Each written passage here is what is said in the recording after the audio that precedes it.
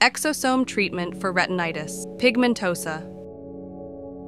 Regenerative medicine's exosome therapy is a developing field that shows promise in the treatment of retinitis pigmentosa, RP, and other conditions.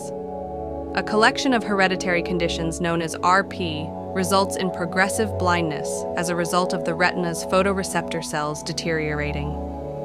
Small vesicles called exosomes are released by cells and contain genetic material, lipids, and proteins. They can be used therapeutically and are essential for cell-to-cell communication.